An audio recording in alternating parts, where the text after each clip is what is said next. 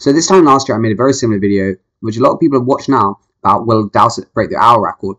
And I used this blog post by Dan Bigham. Now we're going to look at this blog post for this current hour record, but then notify some changes. So anyway, what he said is, we'll go through, they said how many watts Dowsett did, and then could figure out his CDA from that based on air pressure and all the rest of it, based on rolling resistance. So he basically said, like, you know, his total power is like 351, and all the rest of it. But basically, he said, you know, if Dowsett was a bit more optimized, he could go a lot faster and break the hour record, which was what Bigham said.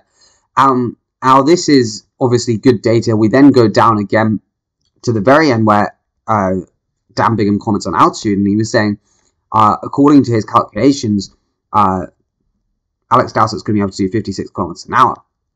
Now, this is obviously very big calculations because the altitude effect on aerobic power is what he's assumed here from this paper. I couldn't actually find the paper, and saying how, you know, obviously as you get higher, aerobic power decreases, which is quite commonly known, but your CDA also decreases, and if the ratio is higher, then obviously you're going to go faster. So in Dowsett's video, he's saying, you know, the equivalent airspeed at land is 43 kilometers an hour. He has to do 340 watts.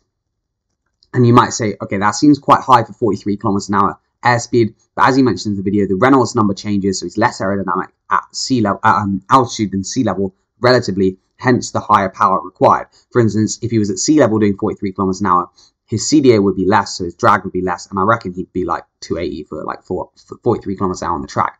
So anyway, the question is then, what does Dowsett need to do? Now, Dowsett's been very clear about this, and he said he needs to do 340 watts, which is why he won't do 56 kilometers an hour, because he don't think he's going to go out that hard.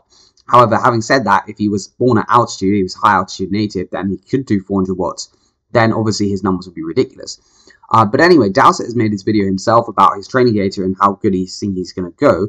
So in that sense, there's not too much more I can add. However, I guess the thing I can add is my objective opinion on his Dowsett's training data. So the thing that he said was quite impressive was this right here, where he did 20 minutes to 350 watts. So some over-unders, some sort of high cadence, low cadence, well, lower cadence.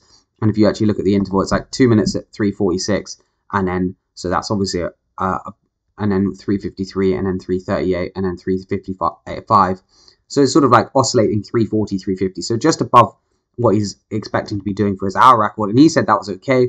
And then he did sort of 2 10-minute efforts at 363 watts, which is obviously way above what he had to do, 370 watts. You can see he really lifted up to 440 watts here. And his average heart rate was 153, which again, for pros is really hard to tell because generally their max heart rate is so low because they're just massively fatigued at all times. But if you look, like, it's obviously still going up quite a lot, which means that he hasn't like plateaued. So for instance, if he was doing a 10-minute max effort, what you'd expect to see is his heart rate would go up and it would plateau, while his is still going up. And if anything, actually, it starts to sort of decrease here, which is, I guess, promising. And again, on this one, when he really starts to ramp it up with 400 watts, the heart rate still keeps going up, which again is what he said in his video, that he still had some left. So on this data here, you'd expect that, could he hold 340 watts for 20 minutes? For an hour, sorry, probably, which is what the number he says he has to do. However, there are some, I guess, variables that only Alex Dowsett will know necessarily, which is it easier for him to hold power on the turbo or the track? Because generally people always say, at least in my experience and other people's experience, is that it's harder to hold power on the track. So 340 watts on the track is harder than 340 watts on the road. Now, you might say, why is this? But again, if you think back to like how the power meter is going to work, obviously when you're pedaling on the downstroke, on the backstroke of a track bike, you're really not going to be much power down. And the most efficient way to pedal, most people say anyway, is to put massive amounts of power on the downstroke and little on the backstroke, which I guess could improve efficiency. But if you think on a geared bike, you still are going to be pushing through on like the back of your stroke. Or on a track bike, you really not. You just whack it down and then just like flies up. So, which is why I think it's harder to do power. Another thing to take into consideration is that on the track, on the straights and the corners, it's different. So on the straights, you generally put in, I think, a little less power, and then on the corners, put a bit more power in, or it might be vice versa. But anyway, basically, it means it's slight oscillations of power data, which makes it harder. It's not like you're doing on a perfectly flat road and just riding at 340 watts. It will be up and down the whole time.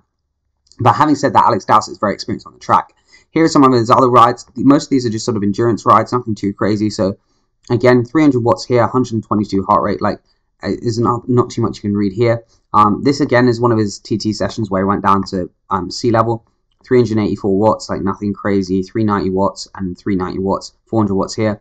Again, you can see like, okay, he's doing a lot more power at sea level, but I'm not sure how relevant that is really compared to like what he's going to be doing up a climb. And then this again was some decent efforts here. You can see that 20 minutes at 300 watts is not bad, but it's not absolutely bonkers either. So from his data, I guess this is the main one. I remember him seeing it. And then if you look overall, like his volume is pretty minimal for an hour effort, but I guess like he's had some big stage races and then he's had some issues with like traveling and all the rest of it. So yeah, in conclusion, what do we think? Well, I think there's 2 points. So there's obviously the physiological side, and then there's just the logic side. Like he's not going to be spending this much money on doing an hour record if it's not a high chance of him breaking it. So in that sense, and also having seen the data on the turbo trainer where you're like, okay, yeah, he's obviously like hasn't done an hour max, but you can see like, you know, at this altitude, like he's obviously not like 340 watts isn't like bonkers. So in that sense, I think he probably will break it based on that power data, and also the fact that he's going for it and he spent a lot of money and a lot of time trying to get sponsors to pay for it. So I think he will do it. But then the question comes like, how much will he do it? And again, I don't think it's going to be a 56 kilometers an hour effort. And the reason I think that is because it's too risky. Like, again, most people with the hour record just want to beat it a little bit. And okay, he might be on a flyer and he might be going like 55.2, you know, that's the target, let's say. And then he's like, you know, 20 minutes to go. And he's like, wait, this feels easy, and ramps out loads. So maybe he'll get like 55.5. However, in reality, I don't think he will. I think he'll ride perfectly on the pace, 55.2, 55.1, just ahead of Victor. And that's all he'll do, because that's all he needs. Because the other thing is, like, you just know Ganna's going to come round and just smack it out the park. And when that happens, like, it doesn't really matter where you're at. Like, it's not like if you do 56, Ganna's going to be like, nah, like, Ganna will just do 57 probably or something stupid. So, like, I think in that sense, he just needs to break the record. And I think that's what's going to happen. So, yeah. Should be an exciting video. Should be an exciting day tomorrow watching. I think it's on at like 10 p.m. UK time. Obviously, it changes for everyone else in the world.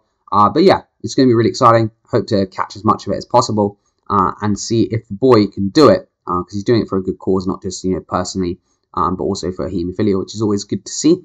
So yeah, just watching. Let me know your thoughts below. Will Dowsett break the record? And if he will, by how much? And we'll see you in the next one.